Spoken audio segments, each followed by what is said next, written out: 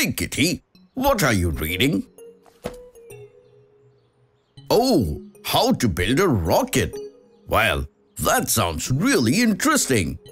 Hope it isn't hard for you to understand. It isn't rocket science. Oh yeah. Hey friends, I'm sure we all have heard someone saying that it's not rocket science when someone finds something difficult to understand.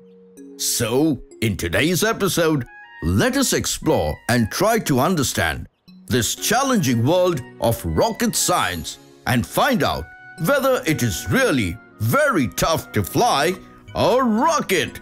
Zoom in! Before we launch ourselves high into space, we need to get grounded and try to understand that like all objects, rockets are governed by Newton's law of motion as well. Let us see how. Well, the first law describes how an object acts when no force is acting upon it. So, when the rocket is standing on a launching pad, before it is launched, it will stand still until an external force is applied to it. Not only that, but once it is set into motion, it won't stop or change its direction unless and until an external force is applied. Now comes Newton's second law of motion that tells us that the heavier an object is, the more force is required to set it into motion. Just like that, if a rocket is small and weighs less, it requires less amount of fuel. Whereas, if the rocket is on the heavier side, it requires more fuel. Next comes the most crucial part, the third law of motion, whose principles apply more prominently on the working of rockets. The third law says that every action has an equal and opposite reaction. In a rocket, burning fuel creates a push on the front of the rocket, launching it forward.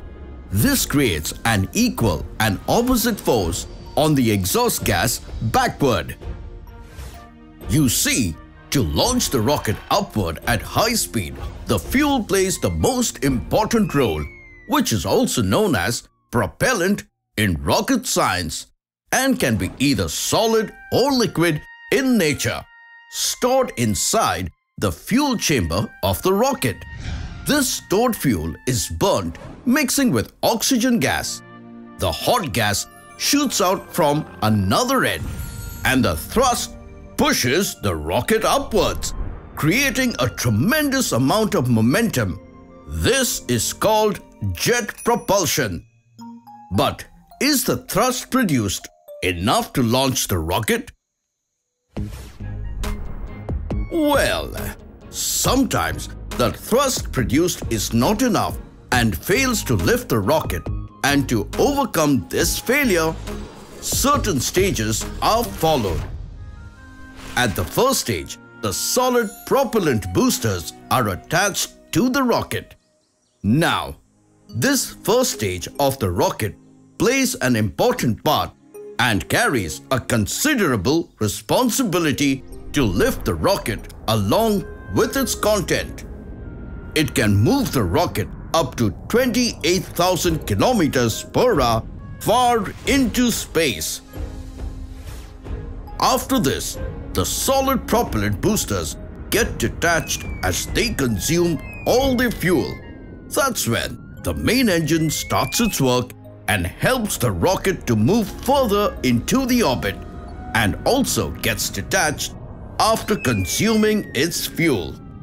This detachment is followed on further stages, which slowly helps the rocket achieve greater acceleration. These separated parts either fall off into the ocean or is burnt up into the atmosphere. And after passing all the stages, the object which the rocket carries is finally sent and set into the desired orbit. And that's how the rocket is sent so high up into the space in search of a brighter future. Trivia time! Did you know the first rocket was invented around 1180 in China? These rockets used solid propellants and were mainly used as weapons and fireworks.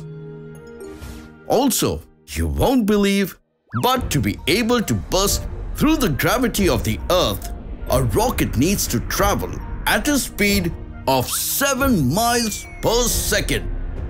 Now, that's some speed. Hope you enjoyed today's episode. Until next time, it's me, Dr. Binocs, zooming out.